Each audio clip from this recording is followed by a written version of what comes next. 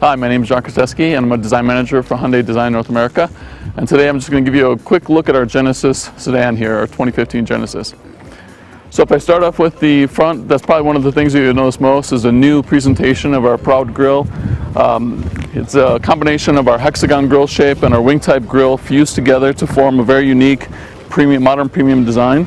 So we've got the signature DRL lamps on the front of the car as well, supported by the LED fog lamps. One of the other things that you'll notice is the trim piece that's inlaid in there, and it starts from one end of the car all the way to the other, so it really helps emphasize the visual strength and width of this car. If we move around to the side, one of the things that we're most excited about is the classic proportions of the car. So we've got additional wheelbase that we've been able to add to the car, allowing us to really pull the touchdown point of the cowl further rearward. So the whole car has this cab rearward setting on top of the rear wheels, really emphasizing a lot of the power in this type of vehicle. The character line that starts off from the front headlamp and works its way all the way down the car right into the tail lamp is great, because then we're using that to really hang a lot of the voluminous sections right off that line. And then it leads us right into our new fluid sculpture design language, which is more volume based. So one of the other things that we're really pushing with the evolution of fluid sculpture is the modern premium details. And the modern premium details are really coming through. It's all about precision for us in this evolution.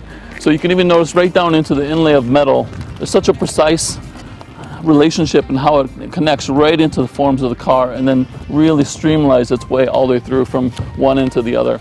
The way the whole upper just slung back as far as it can go, and it's really emphasized with the sharp inlay of the metal trim through there to really force your eye rearward into the rear tail of the car. And if we move around to the rear, one of the things you'll notice is the same kind of thing we did with the front. We really wanted to give the sense of width in the rear of the car. So you'll notice the tail lamp details really swing your eye outboard. We put a lot of three-dimensional detail in the tail lamp designs itself. You've got these little metal inserts that really divide that up and give it a very signature look, almost jewel-like in their quality. And the lower exhaust also helps really push out to the corners as far as it can go, helping really reinforce the width and the power of the car.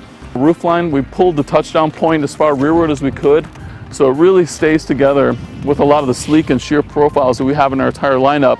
And figuring it's a sedan doesn't necessarily mean it has to be a three-box design, so we really wanted to push the profile and get that dynamic gesture with the whole cabin just slung as far rearward as possible.